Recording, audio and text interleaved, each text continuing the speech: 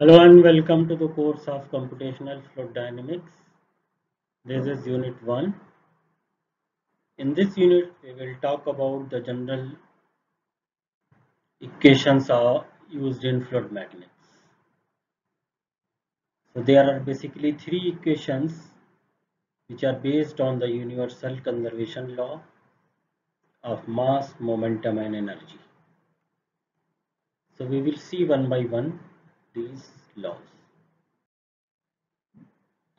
In the previous lecture, we have talked about system and control value, what is continuum and fluid properties and mass conservation principle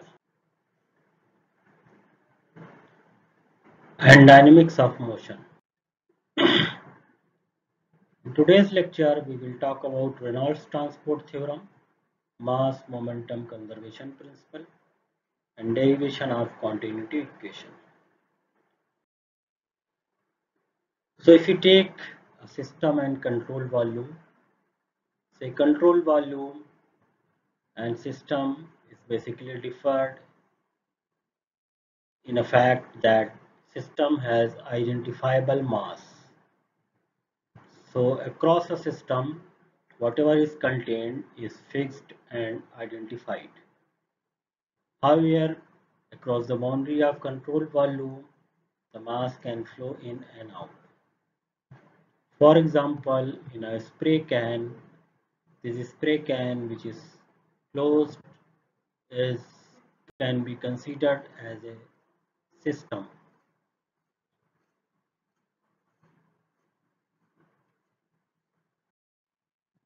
Reynolds transport theorem.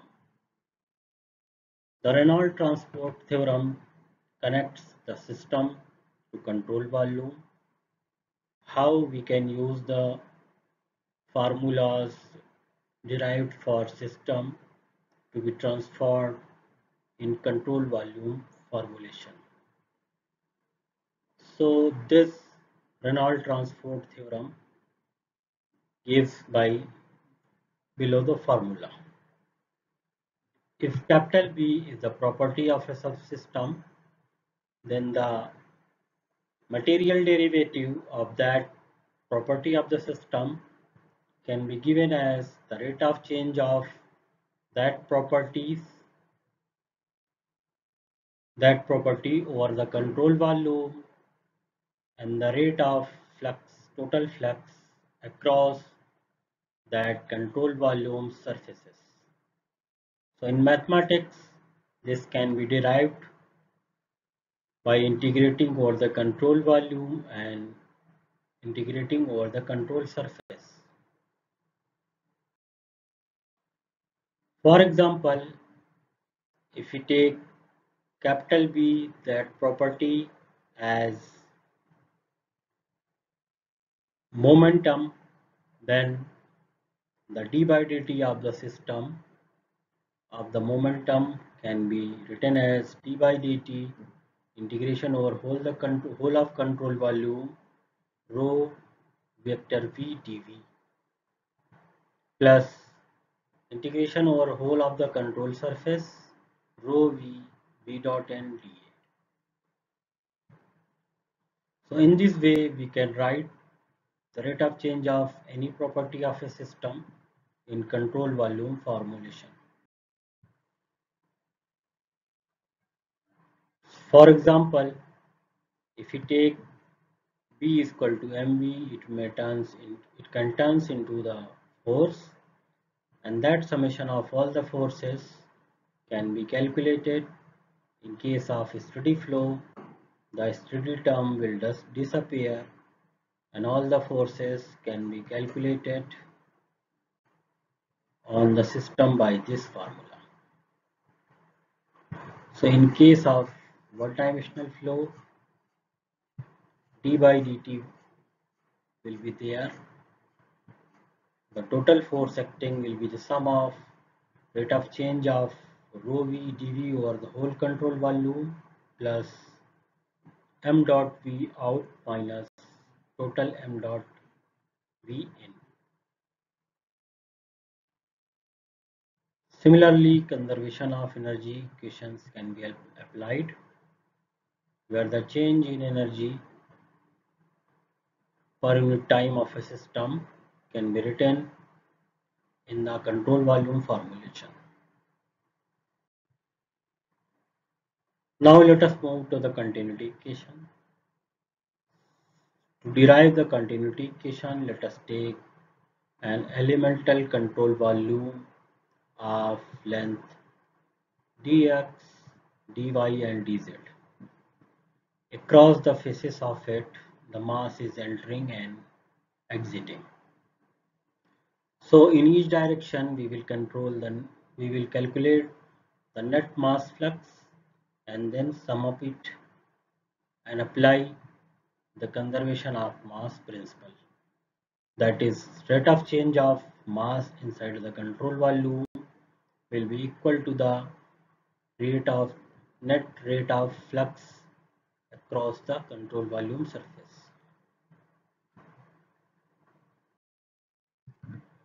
So from the left face, the flow is entering and we can calculate the m dot, that is mass flow rate, by rho u into elemental area, and similarly on the bottom face and the rear face, and by Taylor series we can calculate the mass exiting at the right top and front face. So net rate of mass flow into or out of the control volume will be the all positive mass flow rate minus all negative mass flow rate.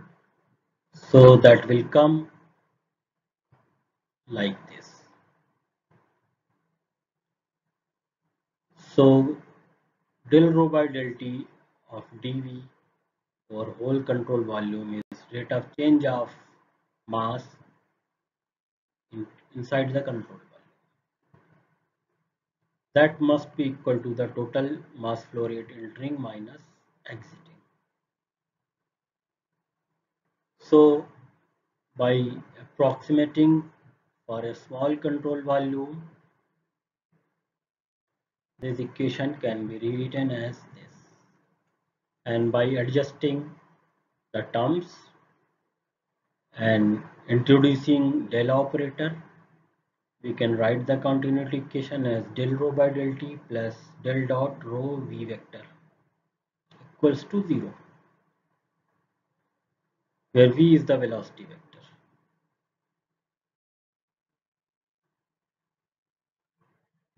The summary of today's lecture is that the Reynolds transport theorem relates the extensive property of a system to extensive property of control volume. The equation of continuity is a mass balance of fluid flowing through a stationary volume. It states that the rate of mass accumulation in this volume element equals the rate of mass in minus the rate of mass out. These are the references. The question for practice is, first illustrate mass conservation principle, then illustrate about the local and convective acceleration. What are the local accelerations means? What are the convective acceleration? Illustrate the energy conservation principle.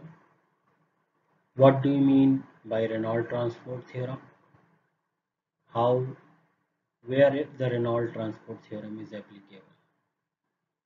Derive the continuity equation in 3 dimensions for incompressible and non-viscous flow. Thanks.